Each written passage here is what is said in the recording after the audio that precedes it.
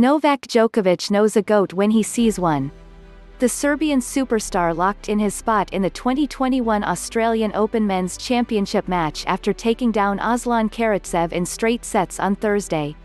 And though fellow tennis great Serena Williams fell short against Naomi Osaka in their blockbuster semifinal match, Djokovic still took time to acknowledge the 23-time Grand Slam champion's greatness in his post-match press conference.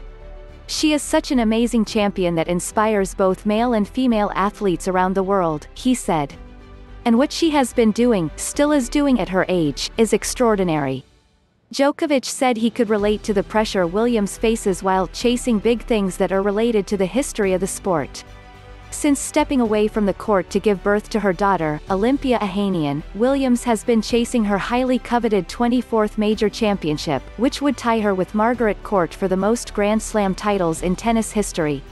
Williams's straight-set loss to Osaka on Thursday marks the sixth time she's lost in the semi-finals or finals of a major tournament since the 2017 Australian Open victory that gave her Grand Slam title number 23. Djokovic, who has a whopping 17 Grand Slam titles of his own, said that he can empathize with Serena and what she's going through, and that her disappointment is completely understandable. "I'm sure she's disappointed. I heard she was also emotional in the press conference," Djokovic said.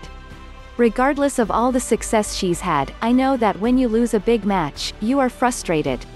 You're pissed off." Even despite Williams's recent struggle to break through for No. 24, Djokovic said it's still a thrill to experience her greatness and that he's proud and honored to be playing at the same time as a living legend. He recognizes that her legacy transcends any one record, and even any one sport. "She's one of the greatest ever," Djokovic said. "There is no doubt. Athletes, not just tennis players," he added. Check out the full clip of Djokovic's comments about Williams below.